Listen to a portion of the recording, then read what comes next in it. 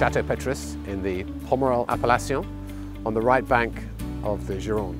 11.4 hectares, producing about 30,000 bottles of wine. What's really special about the estate is our soil. We're the only property in the world, as far as we know, to have this very special clay, smectite clay, which in fact is blue, and it allows us to make this incredible wine. The style of Petrus is a wine that combines both the velvetiness of Merlot, because of the 100% Merlot we have on the property, and yet this incredible structure that allows the wine to age for over 100 years in a great vintage.